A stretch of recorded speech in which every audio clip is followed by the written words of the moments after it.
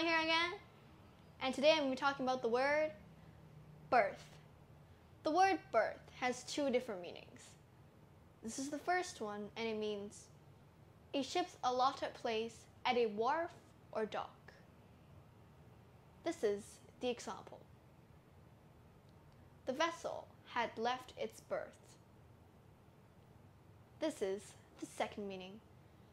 It means a fixed bunk on a ship, train, or other means of transport. Example: I'll sleep in the upper berth. That's all for today. Remember to subscribe and hit that like button in the face. And turn on notifications for any details. Don't forget to stay tuned.